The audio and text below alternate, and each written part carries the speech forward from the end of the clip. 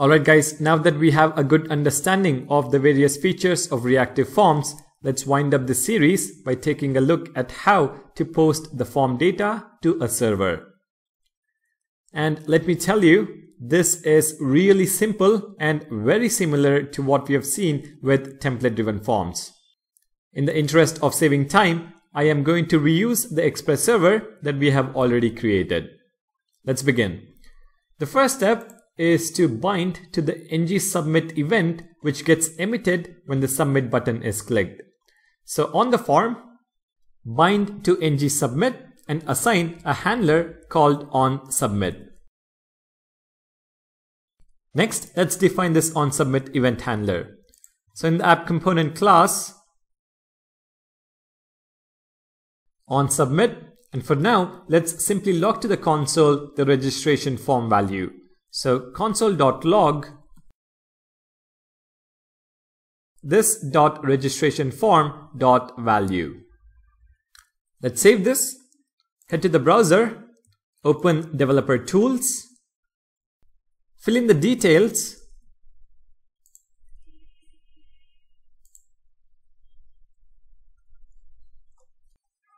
and click on Register. You can see that the data is logged in the console. Now, to be able to send this data to a server, we need to make use of a service. So let's create a new registration service using the CLI. Open the terminal, Control backtick, and in a new terminal, navigate inside the project folder and run the command ng, G for generate, S for service, and name of the service, which is registration. The command will generate registration.service.ts.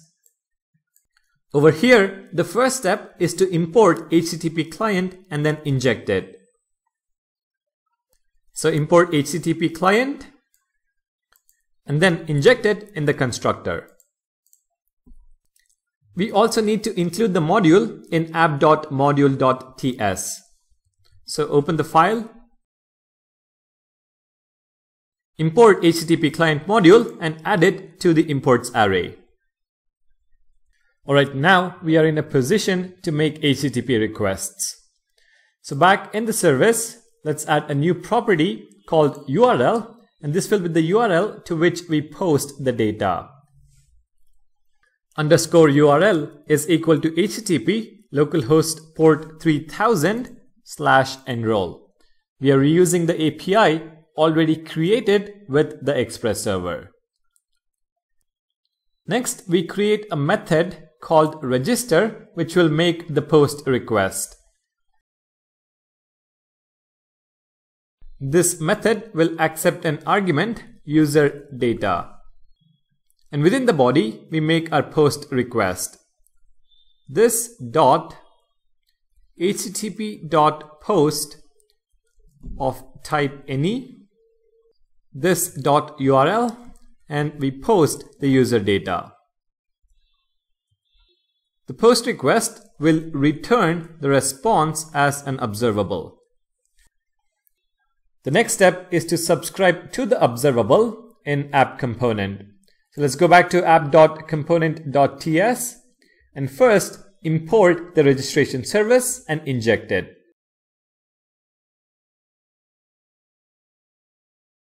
So import registration service and then inject it in the constructor.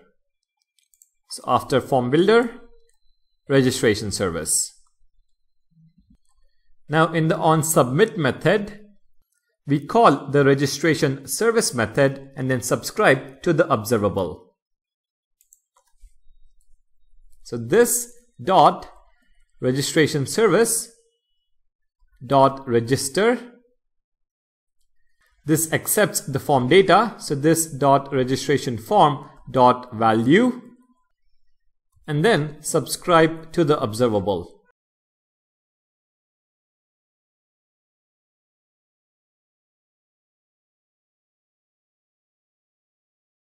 When we get a response, let's log success. And if there is an error, let's log the error. So console.error. And as a finishing touch, let's disable the registration button till the form is valid. So on the register button, let's bind to the disabled property, and this is going to be equal to not registration form dot valid. So if the form is not valid, the button is disabled. Alright, that is pretty much the Angular side of form submission. We listen to the NGSubmit event and call the onSubmit method. The onSubmit method makes a call to the registration service, passing in the form data. In the registration service, we make the actual HTTP request and send the data to the server. Let us now start our Express server. Open the terminal and navigate inside the server folder. So cd ... and then cd server. Now run the command node server. You can see that the server is running on localhost port 3000. Now that the server is up and running, let's go back to the browser and submit the form. You can see that initially the register button is disabled. That is because the form is invalid. So let us fill in the details. I'm going to add a username, email. Also going to add an alternate email.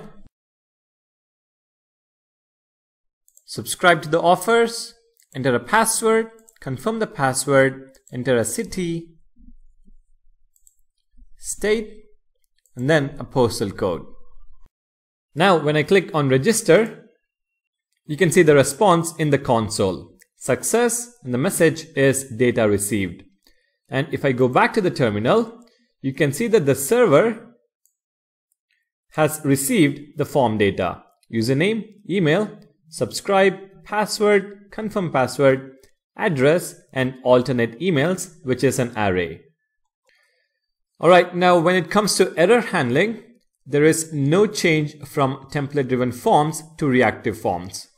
So I will leave that in your capable hands.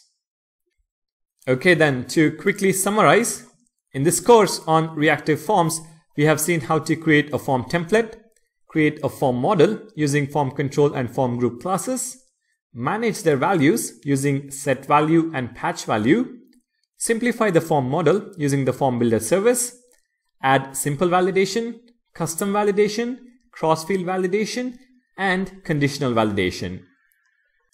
We have also seen how to dynamically add form controls and post the data to a server. By now, I hope you're in a good position to create more complex forms in Angular. Thank you guys for watching. If you enjoyed the videos, please do leave a like and subscribe to the channel. I'll see you guys in the next series.